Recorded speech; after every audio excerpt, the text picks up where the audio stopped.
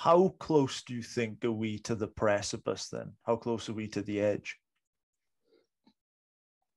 I'm not positive we haven't already started falling off. But as I said, so much is possible right now. We could sprout wings, right? So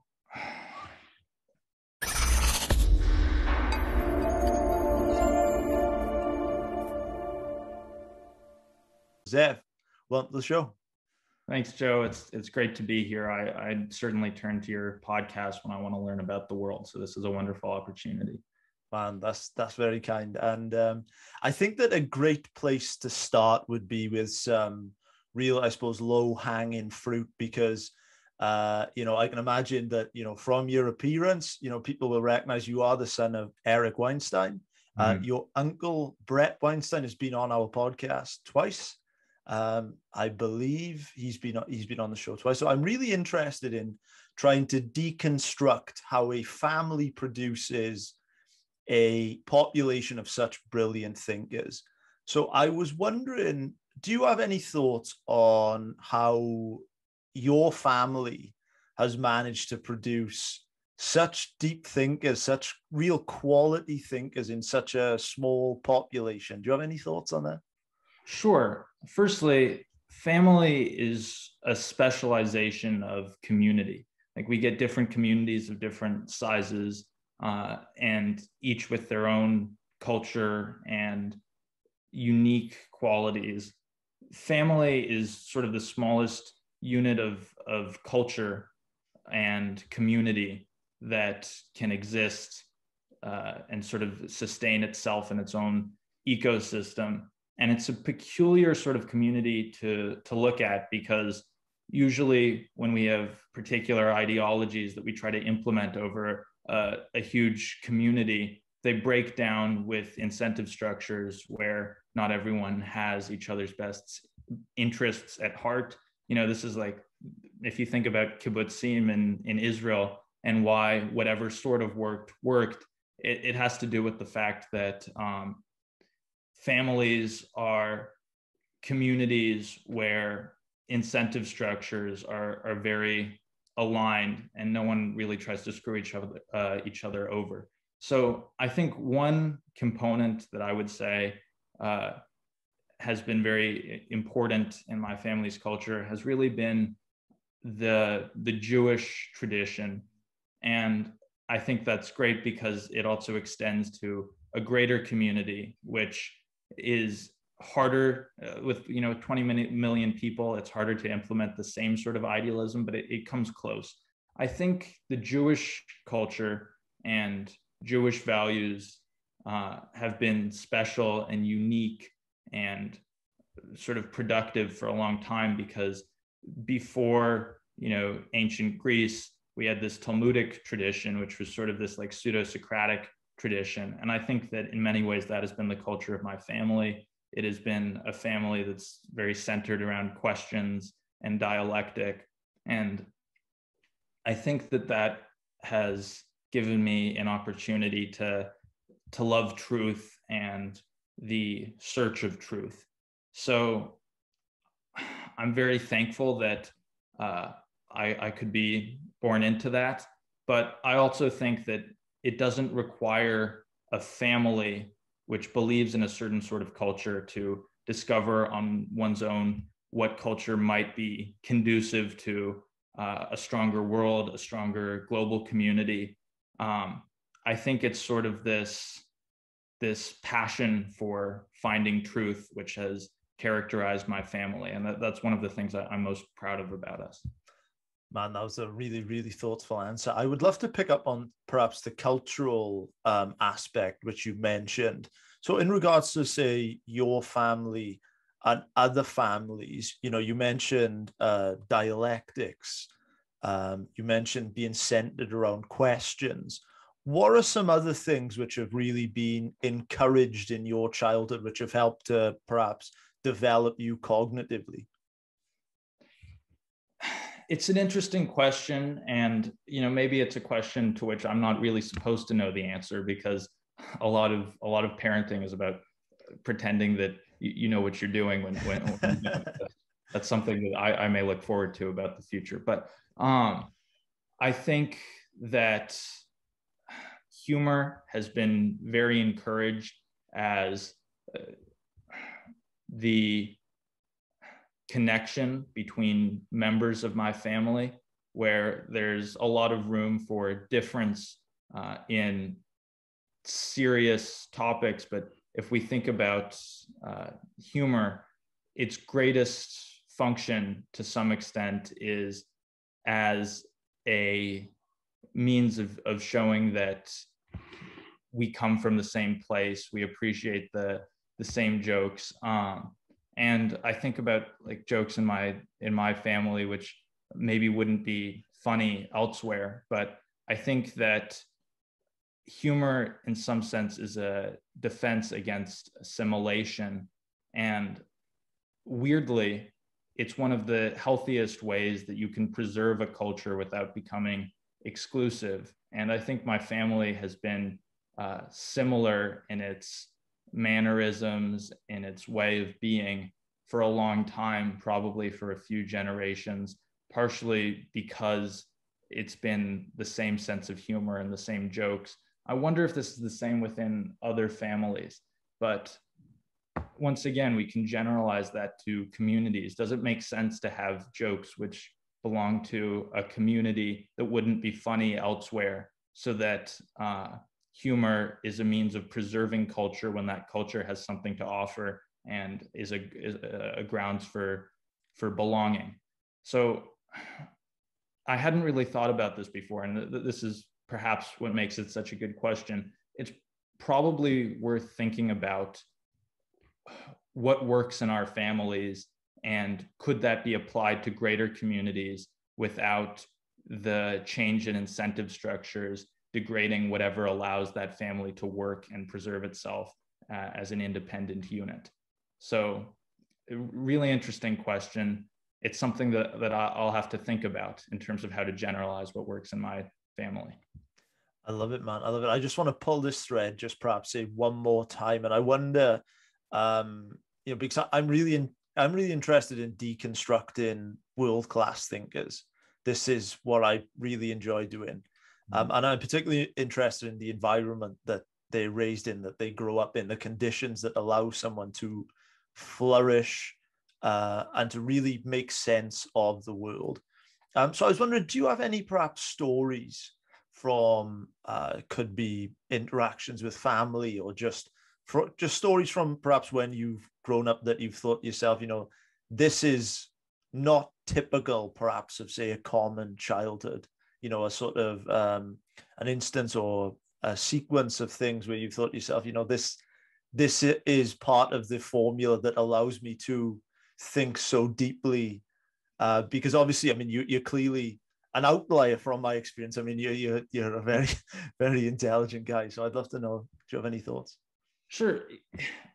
Very unusual thing that my dad did once. I think there was a scene in The Sopranos where I think that was a show that my dad used to watch, where the Tony Soprano and Carmela are talking amongst themselves, between themselves, and they're saying that they hope their daughter doesn't realize how powerless they truly are, or how clueless they really are. And that's sort of the great secret that characterizes the dynamic between a parent and a child, typically. And I remember my dad showed me that scene because his point to me was essentially that if I were to succeed in his notion of what it meant to be great, to be a thinker, that would mean not succeeding with the world pulled over my eyes. That would mean understanding the chaos, the complexity that exists in every person, and seeing people as people instead of roles, which are, we hold different offices in our minds for different relationships, different dynamics. And I think he sort of wanted to shatter the illusion for me. And he wanted me to view people as people and not whatever their roles were supposed to be in my in my mind. And I think that's allowed me to think more deeply about social fabrics. So I think that it was an unusual way of trying to be very proactive in breaking my illusions, because in some sense, growing up is the destruction of illusions which make life more easy. And I think I was never really raised with a strong desire to preserve those illusions for as long as possible. So that was good. I'm really happy. I'm really glad I pulled that thread, man. That was a beautiful answer. I figured, since we're on the topic of parenting, your YouTube channel is named Generation Z. I know you spend a lot of time thinking about your generation. Just on this podcast, we've had several scholars on here. Like we had Greg Lukianov, who authored The Coddling of the American Mind with Jonathan Haidt. He talked about how perhaps, despite these good intentions which people have, perhaps as a society, maybe we are coddling young minds. So I would love to get your thoughts on Generation Z. And I wonder, could you tell our audience about Generation Z and perhaps what challenges they will face going forward? Sure. So there are a few things which make my generation very weird and very important. And it's got a lot going for it. And the world collapsing is part of its formative experience. So firstly, if we look at the COVID pandemic, in our previous framework, where we established that youth is predicated, or our usual paradigms around youth are predicated on an assumption that those around us are wiser, they have all of the lived experience, which we have yet to accumulate. And in order to become those wise people and see all that they have seen, we have to dive into our lives and amass experience.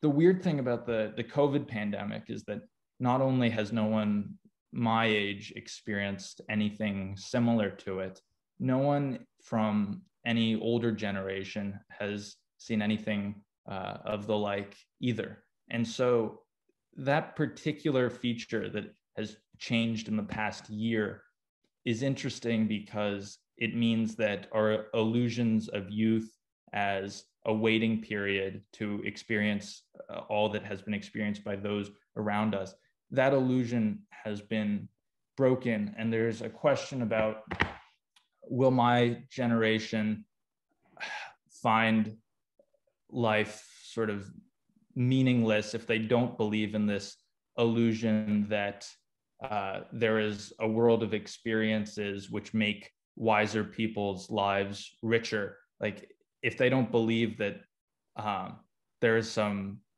great wisdom which only the elders of our society have experienced, will that make life worth living for us? And that's an odd question.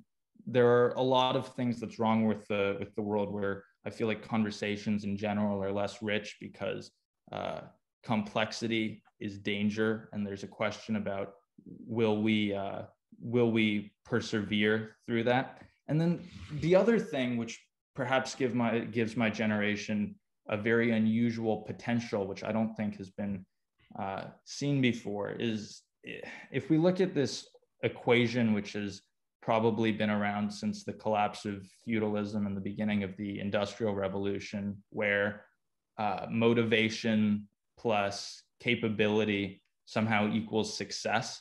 Like that's sort of the fundamental equation of capitalism.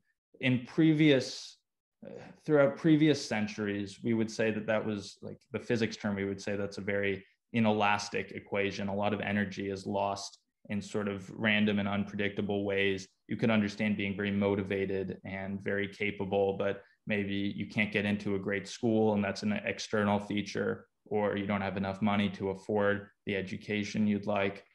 There is so much information that exists freely that really that equation has become very elastic, because anyone who desires, like, honestly, I think if I desired a med school education. That's not what I'm looking for. But there would be enough information online to know everything that a doctor knows. And there's a question about, will my generation have the motivation to dive into that? So we have all the resources at our disposal. This framework where capitalism exists that takes motivation and capability as the only components determining success, that's become much more achievable. And yet we're still seeing everything fall apart. And there's a question about, will my generation pull together, or will we be destroyed by the collapse of what is likely an equality cycle? So I'd be really interested to pick up on a few things you said there. So one of the things in which I'm really interested about, which I had never thought of before you mentioned, was obviously I mentioned that perhaps a criticism perhaps of your generation that perhaps Haidt and Luki and I've talked about is perhaps that young minds have been coddled. Whereas if you think about, say, the COVID pandemic, then, you know, it's not like the Navy SEALs where if things get tough, then you can ring the bell in hell. You can just end the pandemic and go about your lives. And to me, the COVID pandemic is a real time to ponder existential threat. It was a time to ponder what it really means to be human, to be alive. How do you think that your generation will fare now that they have experienced COVID? Will it be a blessing for them? Will it be, will it hinder them? How do you think that will sort of unfold in the future? Well, the great thing about it is that it was global. And I know that's a weird thing to say. I know a lot of people were very negatively affected, but weirdly, we were sort of negatively affected equally.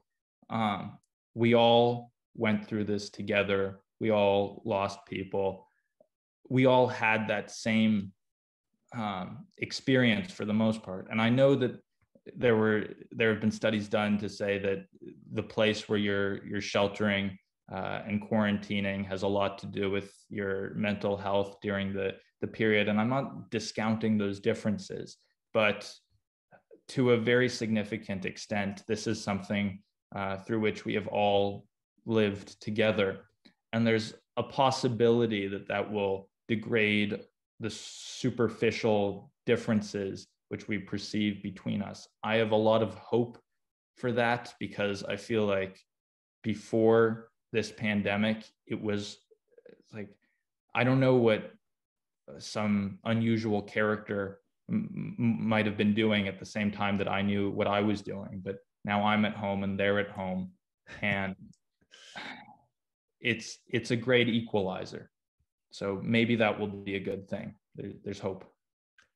What was the biggest lesson you learned in 2020? That's an interesting question. I feel like I've taken a lot of time to myself to learn about very technical things, which I hope will play a great role in my future. It's hard to think about what a grand lesson would be. I suppose that I've always thought a lot about self-teaching. That's something that's mattered excessively to me.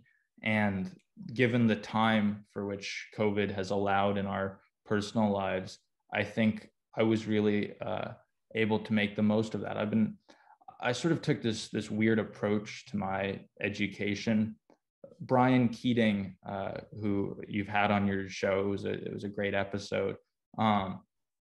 I started working for him, trying to learn physics so I could be of as much use as possible. And I tried to think about like what would be the easiest way to learn, or the fastest way to learn all of physics. And all the physics. Right. And he was helpful in giving me resources. But the other thing that I tried was I found I started thinking about the GRE subject test in physics, which is supposed to evaluate you after an undergraduate education in the field. And I realized whatever information they're testing on that test will probably be equivalent to the information which you are expected to learn and remember and be comfortable with during 4 years of college education. And like all of that material exists online. And as if I have that directory, which is that test, there should be nothing which keeps me from learning all of it. So I got a book on the physics GRE, which pointed me to all of the material.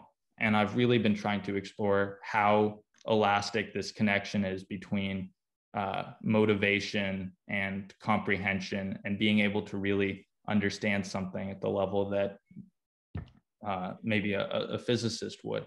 And I'm certainly I certainly have a ways left to go, but it's proved to me how democratized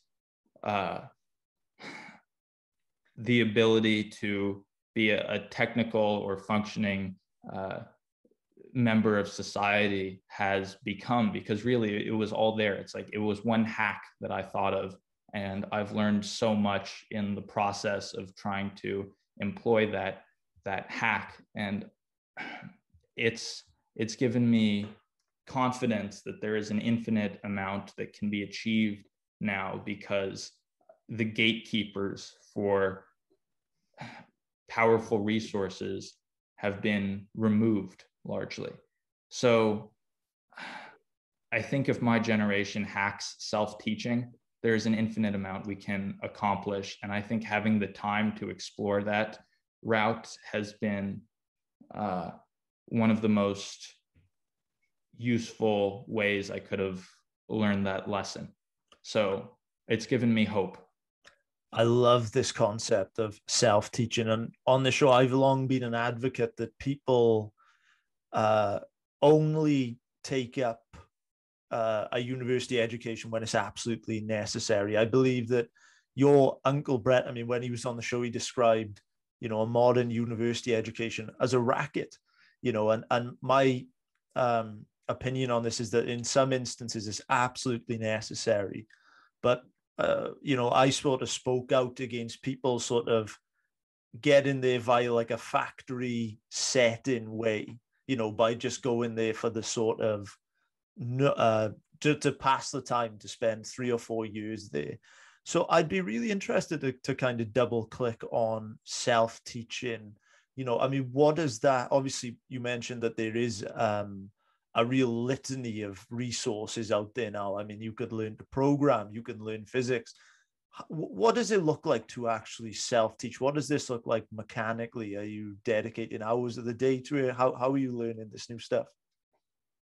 Well, theoretically, if all of the information that needs to be learned is available to me and I am capable of understanding it, there should be nothing that holds me back. And obviously time is a very limiting resource, which has fortunately become more abundant lately. But I bought this book on conquering the physics GRE, and it said this is everything you need to know for the test. And it walked me through some stuff, and for some stuff it expected that I understood things which I didn't yet understand. And I've used the internet, and I've bought books, and I've tried to learn about those things just so I speak the language of physics enough to understand what the book is assuming will be a review of the subject. But for me, it's actually my introduction, which is weird. But it is a weird concept that essentially for the price of a book, I have the key to what a physicist sees. And I haven't gotten all the way there yet, but I'm holding this key, and I can't believe it's in my hand, because I never would have imagined that it could be that easy, right?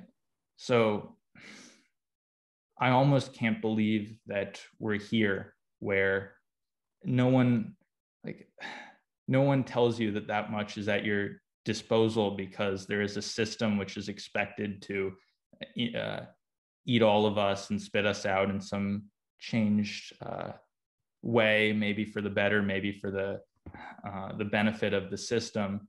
But I think that system used to be necessary, and it really isn't anymore. I think you have to have some experience with it, or at least you have to have some experience with rigor that could be translated into something which a system uses, because that sort of ensures that all the good work that gets done is then put out into the world.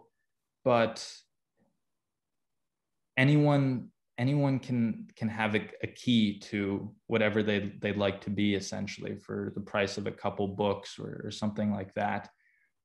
And that's really new.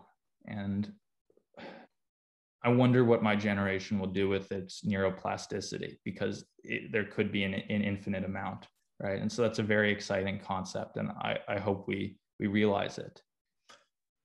Absolutely. I mean, it's just crazy to think that, say, as you mentioned, for the price of a book, you could learn about pretty much any topic in depth. I mean, for me, that is a frightening opportunity. And, you know, in a meritocracy, there are going to be people which capitalize on that opportunity, and there will be people, you know, that are left behind. So I hope that people, as you say, are heeding the warning and are taking advantage of that, because for your generation now, it's a crazy opportunity, right? This is the chance of a lifetime to get ahead.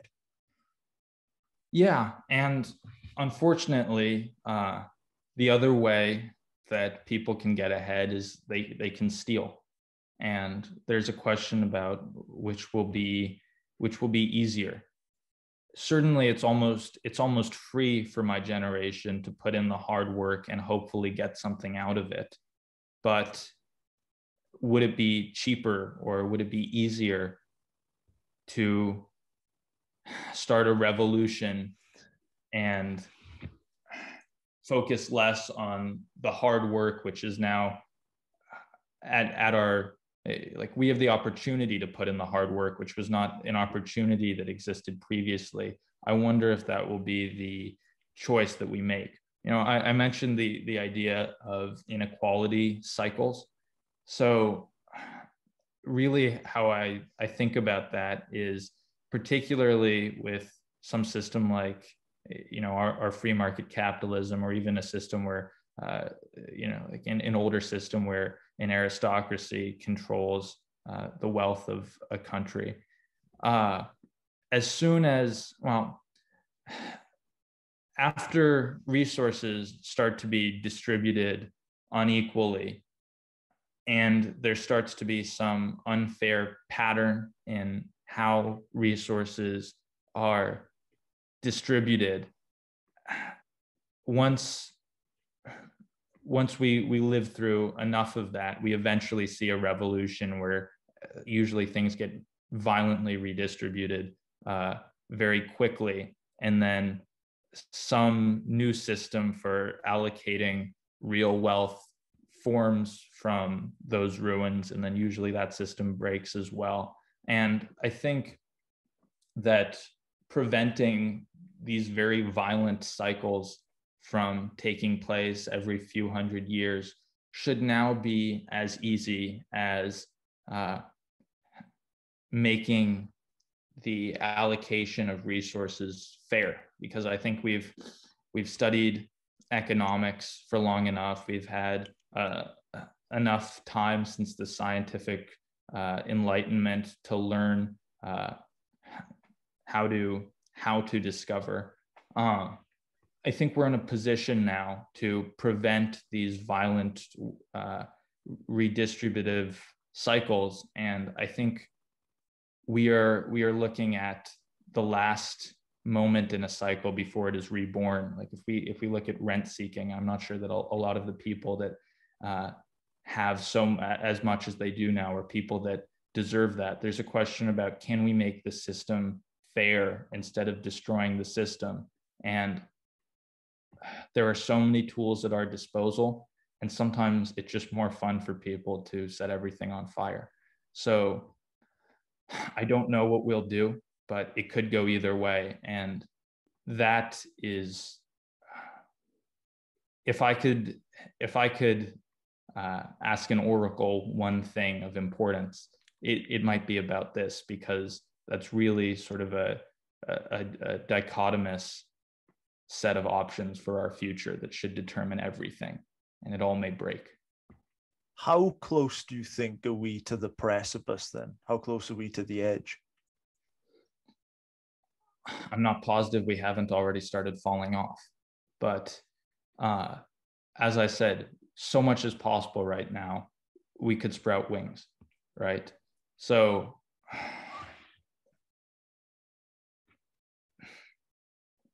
I would be curious to see how quickly Generation Z can get its act together and learn everything and do everything. Like if everything that is known about medicine is now available democratically, would it have been possible for anyone without any connection to academia or to medicine to learn everything and invent or theorize some cure to COVID? Yeah, that would have been possible. Like really anything that is theoretically possible has become easy, and somehow no one is confident enough in the future to try, because it doesn't look like it's worth fighting for the future to many of us. It looks like it is worth fighting for what's now. And I think the most important thing for people to remember is that a future is really possible, but it takes fighting for it instead of fighting for what exists already. And it's risky, but it is the only way that anyone could have anything in the future.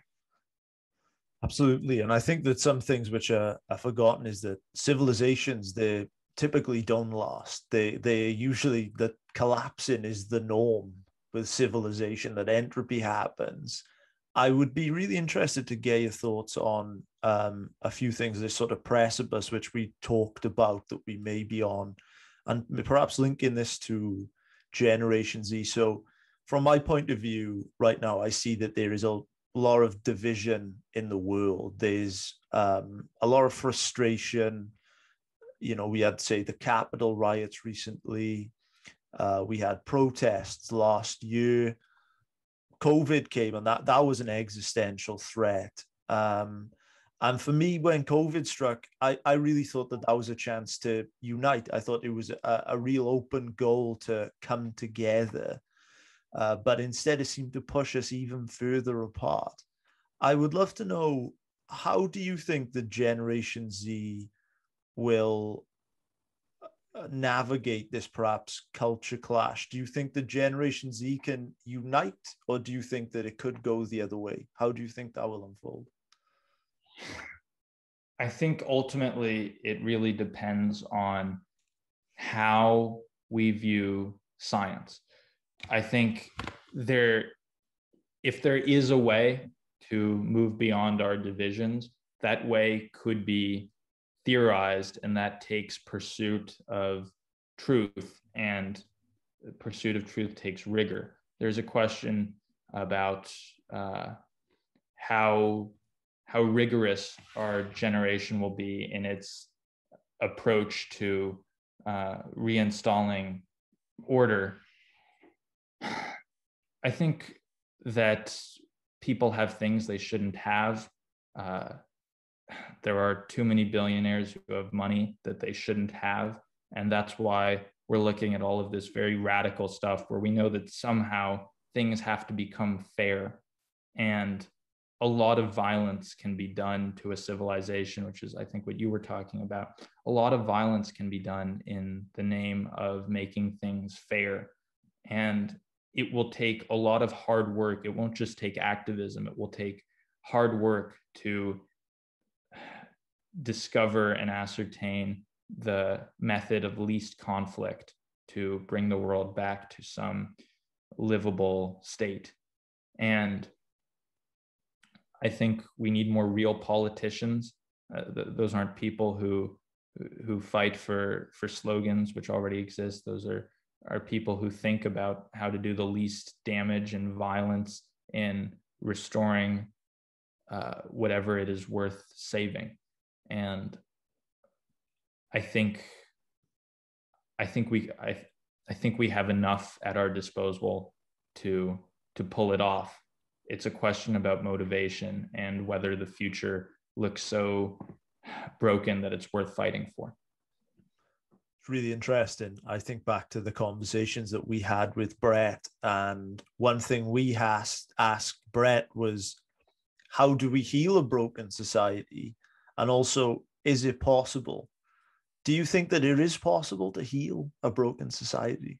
Absolutely. As I said, I could imagine us sprouting wings and flying away from this disaster, because all of the natural limitations have weirdly been removed, partly due to the internet and how easy it is to learn everything and learn how to do everything. There are so many more people with the power to bring about the future that it's weird that we are not seeing the future. Like we're watching everything collapse when we should be watching everything grow at some tremendous rate. There, yeah. I don't know what to make of that, to be entirely honest. It looks like we're having the opposite period in society to what we should be experiencing. Absolutely, absolutely. I would love to perhaps switch gears. And one thing which I know you've thought a lot about is modern tech, and particularly how it is changing the world and also how it's going to change the world.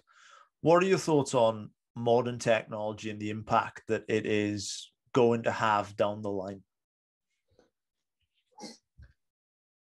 Well, I wish there were more modern technology. It seems like the areas of growth where change has become very obvious. Like, we have phones now, we have laptops now, and I'm not really sure what else.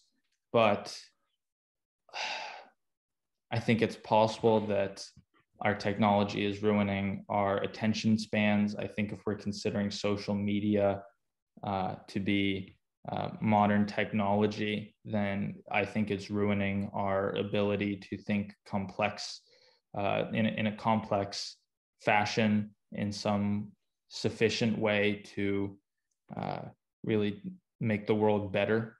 So I think we should fight for more technology, but the technology we have now is very dangerous and brings great opportunity.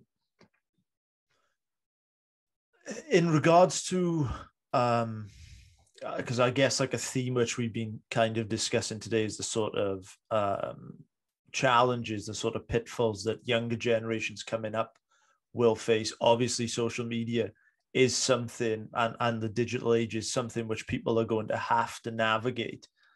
There's no way around that. I would also love to perhaps get your thoughts on media, because just throughout my lifetime, I mean, I'm 25 now, I've noticed that since I was growing up, that the media has now changed a lot. I find traditional media to be very partisan. I find that there's a lot of division within media. What do you think about the current media setup, and where perhaps do you think that that will go in the future? I think that media now understands that we've become less smart. So perhaps one of the reasons that it seems to many of us that our conversations are less nuanced now, perhaps one reason for this is that there is a modern contention that if someone disagrees with us about something that is very fundamental to our belief set, that person must be unethical. They can't be a decent human being. And what that does is it ensures that for a person to be connected to those around him, he must put aside anything which is room for ideological misalignment with others, because there's no way to belong in that case. And that forces everyone to assume much more simple positions, and positions where everyone tends to congregate. And so because everyone congregates around very simple positions, that it is difficult for those around them to take issue with, it is so much more easy for media to target very particular belief sets because they don't have to worry about appealing to all belief sets to seem credible. So I'm quite worried about that, because media's job is easy, and if they do have an agenda, they don't have to put as much effort into obscuring it, because it won't seem like an agenda to everyone who speaks the language or says the things that they say. It'll just seem like news. And I think the best defense against this is for everyone to understand that congregating around simple positions in order to connect to the world makes it easier for everyone to be lied to, and for whoever is in charge of spinning the stories to win. And maybe concretely, the defense against this is not assuming someone's character so easily from however their beliefs are not aligned with yours. And it's not even to say that it isn't the right thing to make those sorts of decisions about a person's character, but the trade-off should always concern whether making those decisions is worth the harm that you are doing to nuance and to society in order to deny the person in question support. Like that should always be the trade-off, which will hedge against how easy it is for a very small group of people to lie to a huge group of people. I completely agree with literally every word that you said, but there, I would love to pick up on nuance, because in my own life, when I haven't examined my own thoughts and I've gone for a factory set in thought, I've usually paid a price for that sooner or later down the line. I found that on this show, we've sort of confused people a bit, because, for instance, when we bring people on, we will bring people on from the left and we will bring on people from the right. And people are kind of confused that we take each individually as there is and sort of stay out of the identity side. And as you say, that nuance is under attack. Why is nuance so rare in this day and age? Probably due to the almost like neo-McCarthyism, which gives people that shock that you are willing to talk to people of different understandings of the world. I think guilt by association is one of the most powerful weapons for destroying everything we love. So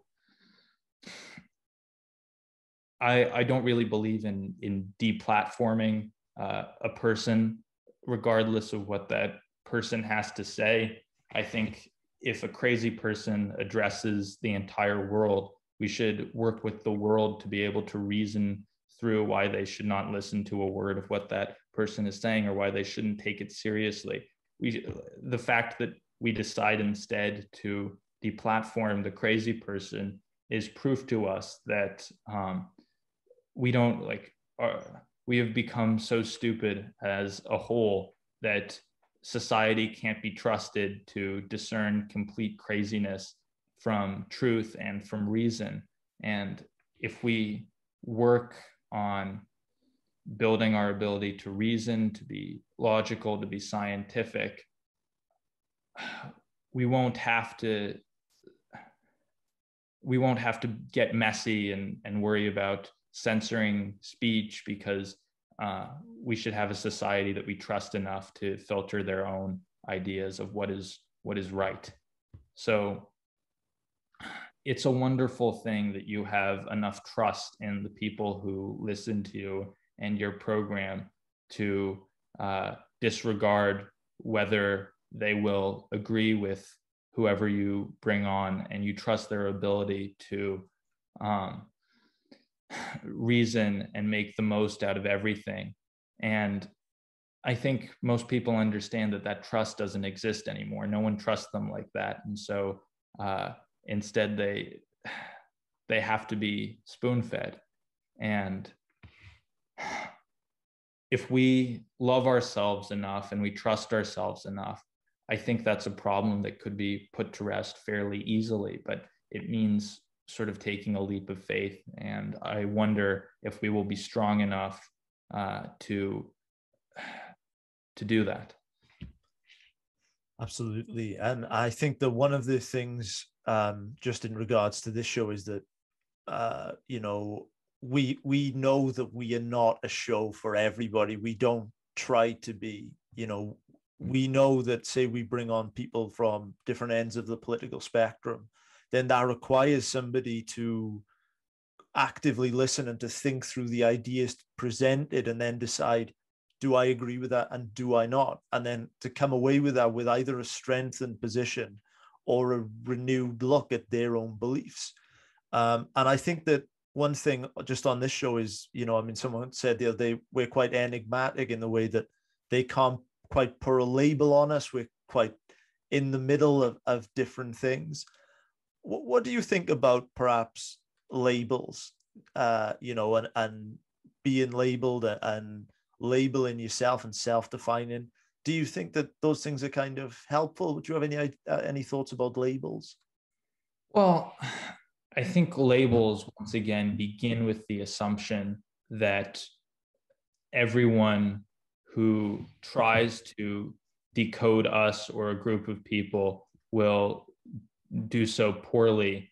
And therefore, we must instead we must collapse a complexity of beliefs and opinions into one name. I don't think that summary is never useful. I think there's great importance in summary. It makes everything more efficient. But I think the moment a label starts to become problematic, we have to trust everyone enough and work with everyone enough to trust that they will be able to work backwards and restore that complexity from what a person is actually saying, as opposed to a summary of what they're saying given perhaps by something political, right? So I think summary is important, but it should never be used in place of whatever it is meant to synopsize. Yeah, and it's interesting because, you mentioned complexity, and I'd love to go back to something you said earlier where you talked about perhaps modern technology shortening our attention spans. Do you think that modern technology has made it harder with these perhaps short attention spans for people in the modern world to deal with complex ideas, complex conversations?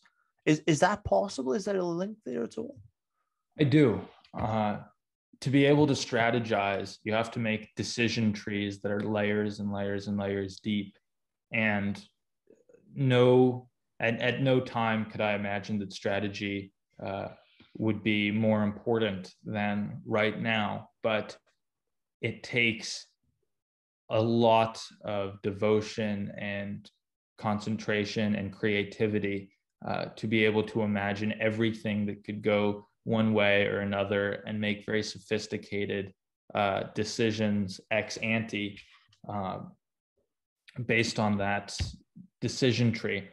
I think one of the reasons there's so little strategy right now is that people don't have the patience to plan out possibility. And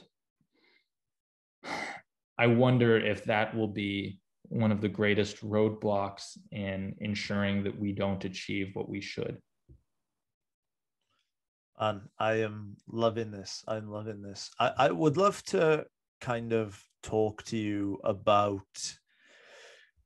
navigating a career, a sort of life path in this sort of modern world, this sort of hyper digitalized world that we're in. And one rule that I made for myself a few years back was that I decided that when possible, I wasn't going to select opportunities based on salary. I was going to choose opportunities based on whether I could become really good at it and thus perhaps indirectly in the future make a decent wage. But I also decided that we're social animals, and we are susceptible to the values of, the people around us. I've heard someone on the show say, "Show me your friends and I'll show you your future." So one of the decisions that I made was that I as much as I possibly could, and I know that this isn't always possible, but I didn't want to work with assholes. Like, I didn't want to work with people that I really, really didn't respect. So I would love to kind of ask you, as a brilliant young thinker, how are you thinking about navigating a life and career path in the modern world? So I touched on this a little bit, but I don't think I really got to how I imagine it will play in my future and in my career. I am starting with math and physics at my first convenience, not necessarily because I think that I will live a life in the sciences and go into academia, but because I feel that math and physics are about the most deep and rigorous things a person can do with his time. And I think that sort of comprehension and motivation is fungible. So I want to use the time when I'm young to train my perseverance and my mind and my mettle in some fungible way that could be applied to anything I put my mind to. And right now that's math and physics, but essentially I see that as opening a gate to opportunity by doing one of the hardest things that I could imagine doing. And this strategy that I'm trying to employ, where I start with a book that should summarize 4 years of college and work backwards from that. There is not there are many GRE subject tests for all different disciplines, and this has given me the confidence that if there is any particular thing that I want to learn, I know where to find all of the information and the directory and the central dogma of the field. And I want to do something that proves my passion and my motivation so that I can really do anything when I'm older. Because once again, I don't think it used to be that where one went to college was sort of this proof, this receipt, which indicated that a person was capable. I think that where someone goes to college now could indicate myriad things about that person's character or life or experience. It could be that they won a crapshoot. It could be that they had very rich parents. I'm interested in doing something more strange that could be interpreted in fewer ways, and that is how I would like to begin my career. I also think that's interesting what you said about not wanting to work with assholes, because I completely understand, and I understand the ways in which our environment influences us, but it's important also to remember that there are people who can be very dysregulated in their personal lives, and they can still be incredible people because of how they treat the world and what they intend for their net impact to be on the universe and how capable they are of accomplishing it.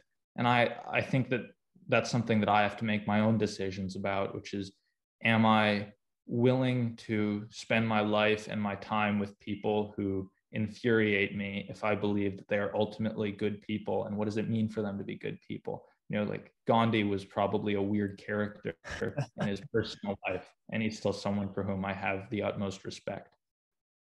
Yeah, that's a really interesting point. And I think that, for me, I think that, some people, I guess, can also be assholes, but if some people can be assholes in the sense that they tell you things that perhaps you don't want to hear.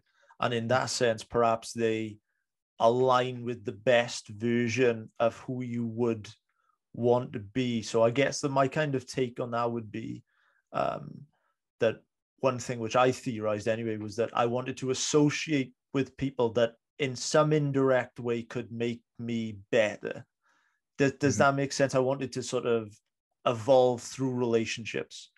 Completely. And I think one of the weird things in my experience has been that the characteristics which I find prevalently in people whom I admire are not necessarily the characteristics which I'm looking to inherit at the moment.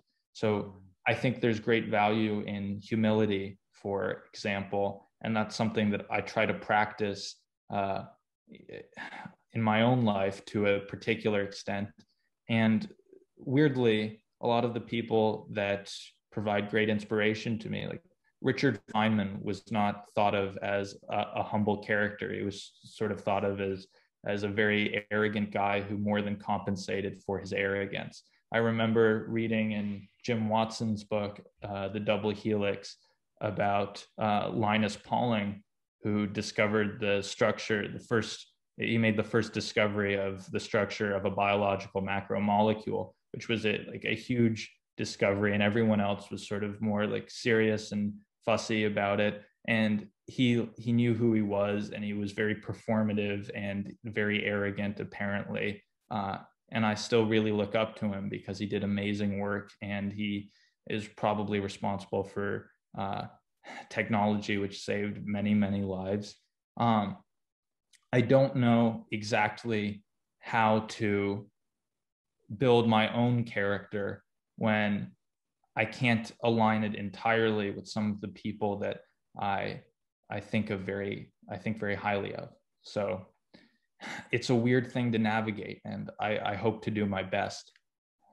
Yeah, it is a weird thing to navigate. And it's interesting because I think to myself that there are two skills that have personally taken me to a reasonable level, I would say. And I always define myself, I would say I'm just a guy with a reasonable, probably an average IQ.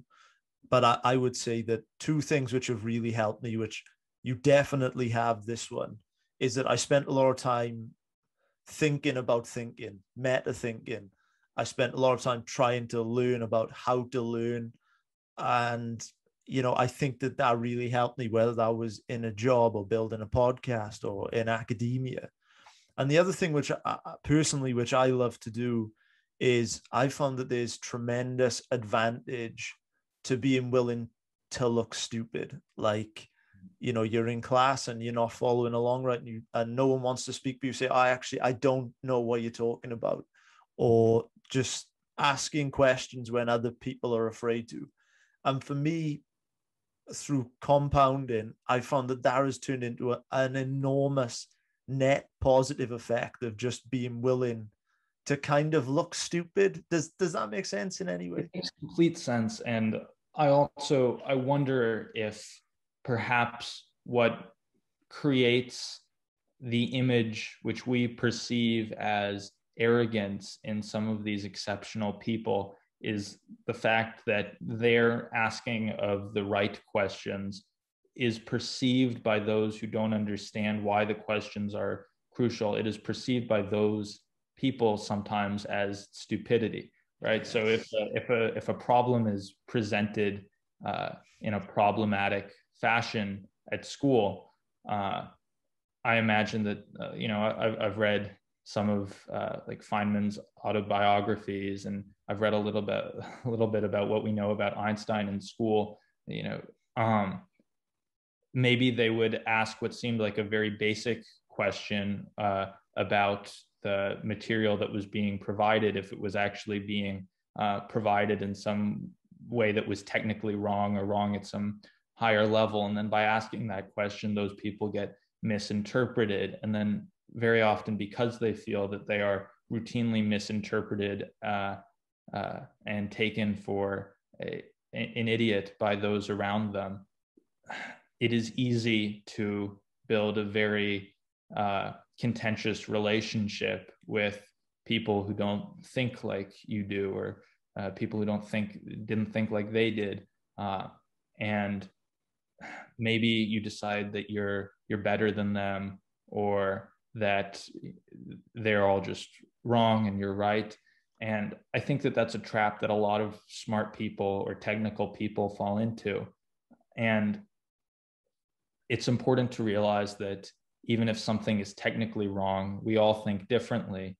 And I don't want to fall into that trap of thinking that I'm better than everyone else just because something is technically wrong and I catch it, and then I don't want to form my arrogance based on that set of problems. And that's difficult, but that's a struggle that I think I'm going to have to go through. 100%. And you know, just from my own point of view, from spending a significant amount of time in academia, I have always found that some of the worst professors that I have had are the people that they may be very technically minded, but you can sort of see with them that they're kind of lost in an echo chamber. They kind of missed out on interacting with people outside of their bubble.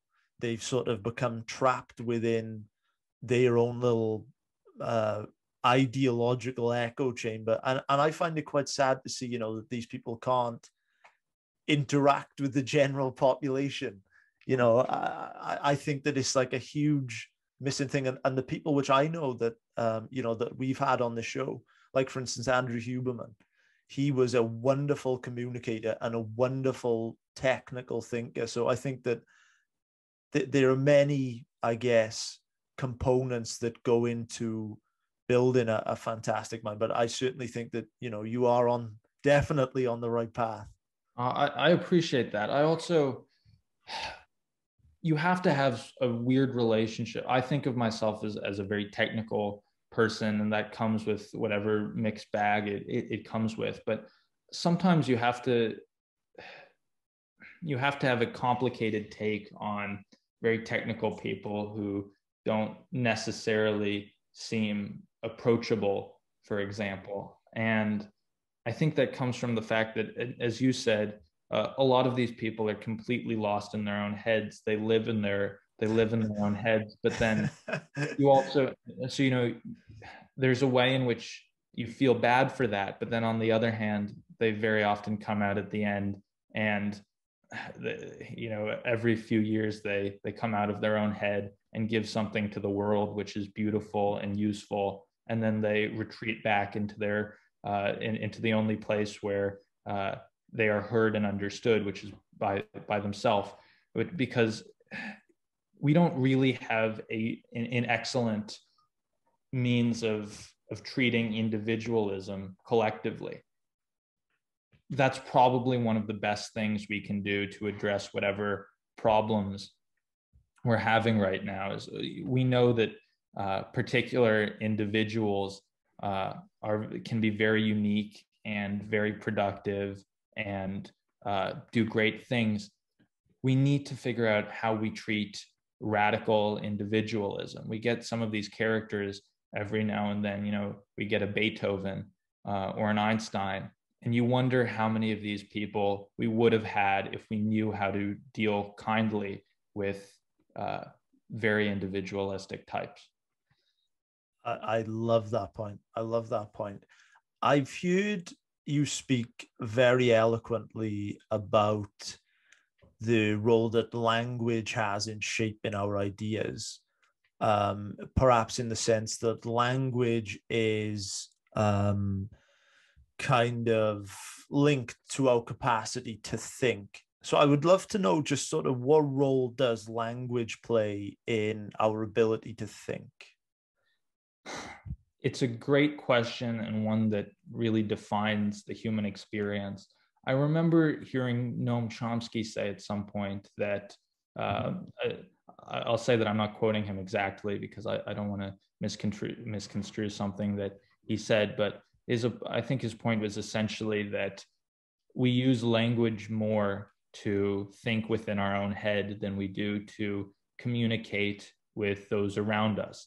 But language very typically isn't developed inside of one's own head. It's developed collectively by a society, by wars, by people of different ethnicities who start families together during wartime. Like all of these really weird things. It's a very chaotic process by which language is formed, and that language determines the strength of that language determines our capacity to be able to think. So weirdly, we don't our ability to deal with the world theoretically is determined by some very chaotic process, and that's quite weird. And language is both the thing which allows us to play with ideas, and which it is also the thing which corrupts abstraction when we try to express it, right? So if every idea that could exist or could be had has some Platonic ideal, it is instantiated by the expression of it. And that means that it is corrupted and it becomes less beautiful. And so by thinking and using language, we are destroying the beauty of abstraction and building our own ability to play with it and contend with it. And it's a really weird, almost paradoxical thing. Does writing improve our thinking? Is there a link there? So here's the weird thing about that. As I said, language was developed chaotically, but naturally we have a facility for language. We've evolved to communicate verbally. Not only is writing, not our systems of communicating over a page, not only is that sort of a weird, almost a weird system that's almost been chaotic in its coming to be, it is not a system with which we have a natural facility. So we are not evolved to read, we are not evolved to write. It is completely artificial, whereas our facility with language is innate. And that's why it's weird that so much of our ability to grow has been determined by this artificial thing which we created. The printing press was a very important invention for a reason, but the radio and one's ability to actually communicate verbally with an entire population is perhaps a more powerful invention, which gets looked past because it appeals to it appeals to a much more natural part of our brain instead of something that we've invented. Yeah, because I'm just trying to think back to say like classical language and like say like the Shakespearean era.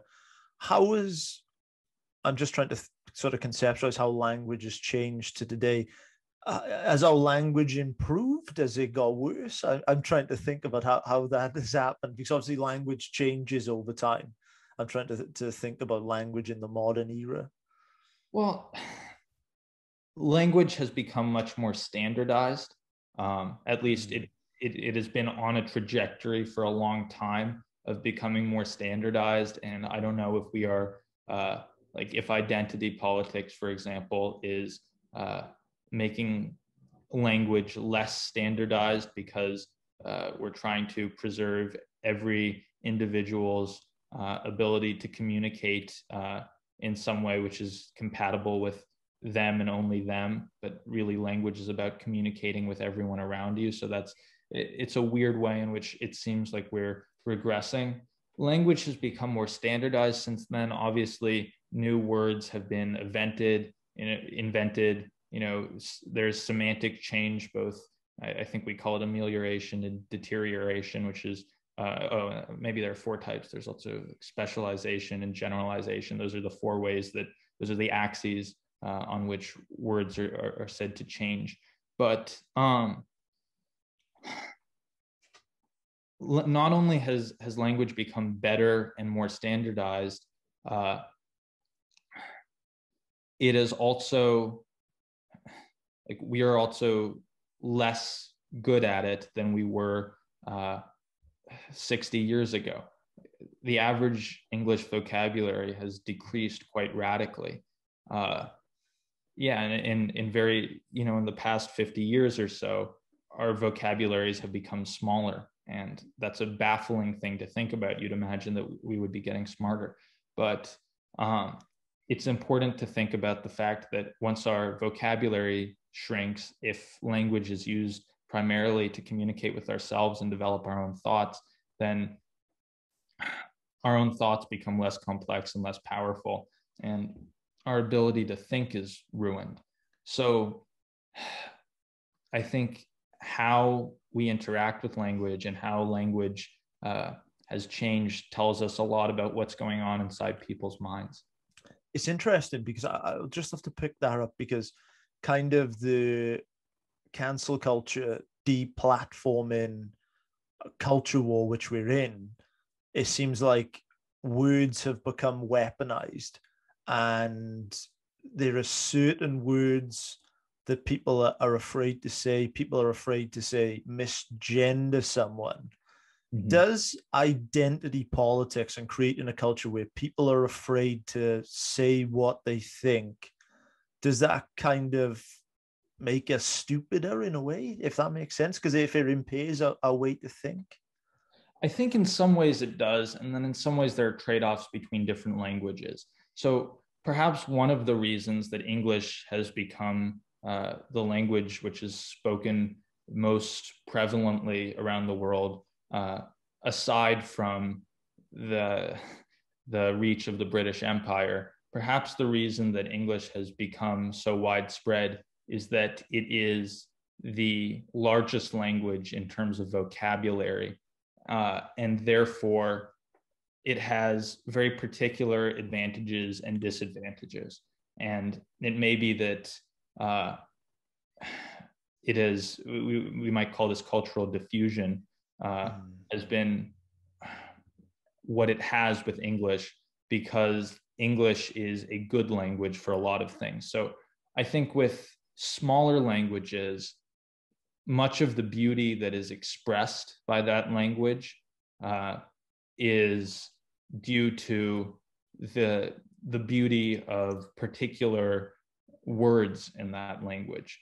So, like in Thai, I think there's this word sanuk, which is a beautiful, the meaning of which is a very particular, beautiful sense of joy, which is sort of ineffable. You get beautiful words in smaller languages, but you don't get many of those words in English, because there are so many very technical words with very logical meanings that you are supposed to construct beauty from syntax, as opposed to having syntax which is originally endowed with beauty. And perhaps that is a better system, because, as I said, language, the creation of language can be very chaotic.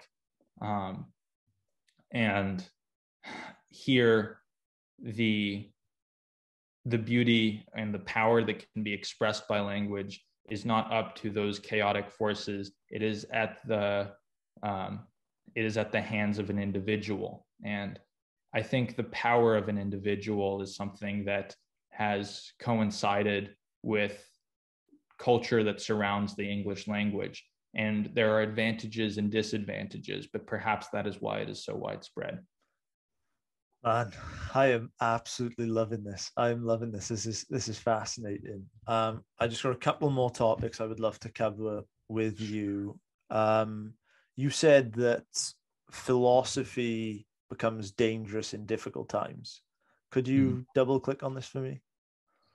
Sure. I think people are more at risk for thinking deeply and questioning things which no one wants to question at a time when people are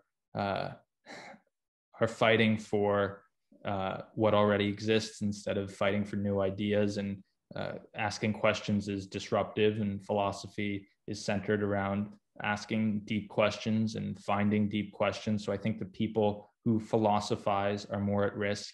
And I also think that people are more desperate at during dangerous times, or times when the world is on fire or at war. And so perhaps philosophies that aren't particularly well thought out could yield greater consequences because people are just about ready to try anything. Is an example of this, quite recently we saw the Wall Street bets incident where a bunch of, idiot Redditors, they came together and did Wall Street for billions and billions of dollars, and then straight away the institutions, they moved straight away to protect their interest and stopped people obviously getting these shares. Is that an example of what you talked about with it? I'm not sure if that has so much to do with philosophy, but it does illustrate what we were discussing about how much is possible and how much power has theoretically become democratized. But there are a few instances where we really see that manifest. I think that is one instance of a time when it really did. Yeah, I was thinking more along the lines of how certain institutions in chaotic times, they sort of move to protect themselves. Mm-hmm. If that makes sense. So in that instance, obviously the big banks and say, Wall Street amongst others, it was a pretty precarious time, and straight away that they kind of moved to protect their own interests. Yeah. Okay, well, I see what you're saying now, and I think you're entirely right. If we look at this situation, nothing was contributed to society. Nothing was invented. No value was contributed to anyone's economy. What did happen was wealth changed hands. People fought for wealth. People fought for wealth that already existed, right? And right, people were like, the second there was violence, people moved to protect their own interests, because that's what a lot of making money looks like now. It's protecting money. It's not actually creating value, right? And I think there is too much of that right now. Too many people right now are rich from what we would call rent seeking, which is collecting without contributing. And too few people are rich by contributing to Smith's notion of real wealth. So yeah, money changed hands, and it was violent, and everyone rapidly moved to cover your own ass. And it's unfortunate that that's how people get rich now, because people should get rich from making things, from saving lives, from making people's lives better. So at least we know that people have the power to do that, and I hope they do good things with that, instead of just fighting for stuff that people already have. Which is not to say, like, I'm not necessarily even casting judgment on anyone involved in this Reddit stock weird incident. It makes sense now to people to get rich by taking money from others, and it is much better, if not more easy, to invent value. Absolutely. Who have been some of the most influential philosophical, who have been some of the most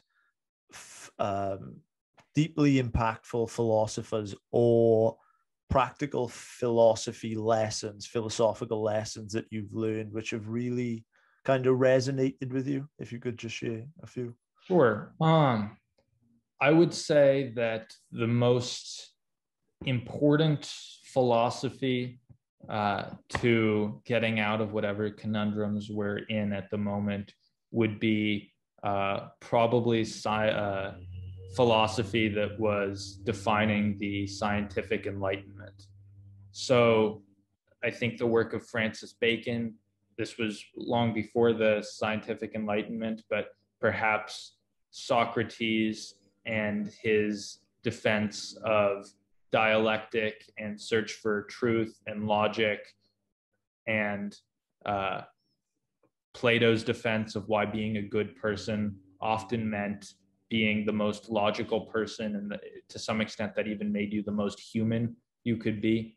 I think these are all things we really need to remember, because we can't find what is right without searching for what is truly right, and that is searching for truth, and that requires reason and science and dialectic. I love it. I love it, man. This has been an absolute pleasure. I just got two staple questions before we ask you to sign off and tell these guys where they can connect with you. What books have been the most influential in your life that you've read? Recently, actually, Brian Keating recommended to me Leonard Susskind's series called The Theoretical Minimum. And I have been going through those and loving them without going too deep into symbolic and technical aspects of physics. It really gives you the picture of everything that we know about the physical world, and it gives that picture beautifully and minimally. And it tells you the story of something which is usually, you don't normally get the story of any of this until after you already spend time in the field. And in terms of hacks which are available to anyone, I think starting with something that gives you the story and then working backwards from that is sort of a hack that is possible now through books like these that isn't typically as possible. And I mean, there have been other great books I've read. I mentioned the Double Helix by Jim Watson, and it sort of gives you a sense of what great science looks like, so that whatever you try to accomplish can be through some means of getting there that's been already found and invented. I think that was a really great book, and one which I loved. So yeah, I think those have been also, just in terms of how I know some of the things that maybe we touched on a little bit, although not much in this conversation. I talk sometimes about philosophy. A History of Western Philosophy by Bertrand Russell is a very comprehensive book that goes into a lot of depth, not full depth, obviously. It's a summary, but it sort of tells you everything about a discipline. And what a wonderful read. Absolutely, that is a great book.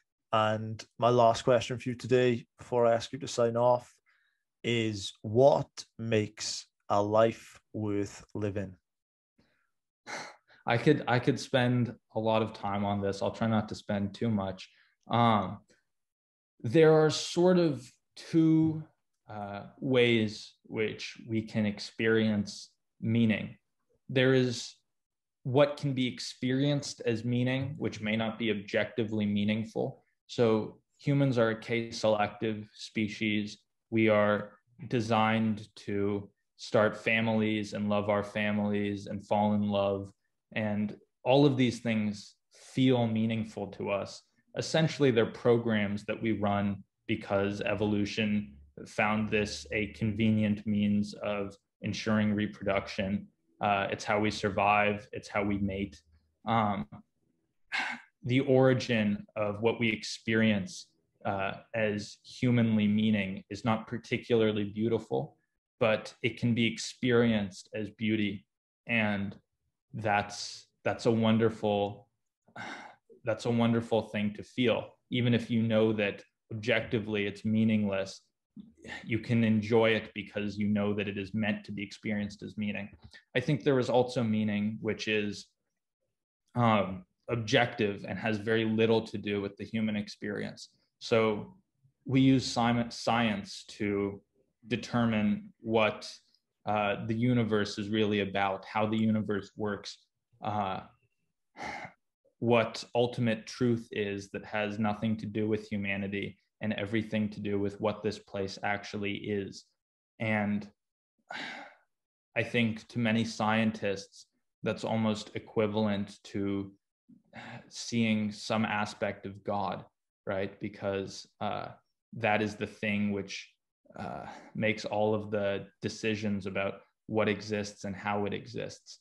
And we are blessed with the consciousness to be able to understand the profound truth and beauty of the universe. And that is another thing which can be experienced meaningfully, which is actually meaningful. So I think to live a fulfilled and meaningful life is both to indulge in what we perceive as meaning with unromantic origins. It's programs that we're running in our own brain. I think you have to experience some amount of that. You have to connect to the world around you. You have to connect to Earth. And I think for some of us, I think Macbeth laments about this. Life doesn't feel meaningful if it is just that. And the solution to that is very often to connect with what is ultimately true and beautiful and the condition of the universe. Man, that was a beautiful answer. That was a beautiful answer. Where can these guys connect with you, Zev? Actually, can we pause for 1 minute? I don't even know what my own. I've got them up by you. I think it's at Zev_Weinstein on Twitter and Generation Z on YouTube. Okay, so should I say that or yeah, I'll say again. Man, where can these guys connect with you, Zev? I am at Zev_Weinstein on Twitter. I'm Generation Z on YouTube. And I will try to share what goes on inside my head with the world around me through these platforms and however possible. Man, this was an absolute pleasure for me. I've been looking forward to this all week. You know, I look at people like you and you fill me with hope that the world is going in a good direction, you know. So I just want to say really thank you for coming on the show, for taking the time. It was a real pleasure for me. I learned a lot and I'm just looking forward to getting this out there, man. It was a real pleasure. I appreciate that, Joe. The fact that these conversations are still possible sort of undermines some of my cynicism, and I'm very happy that that's the case.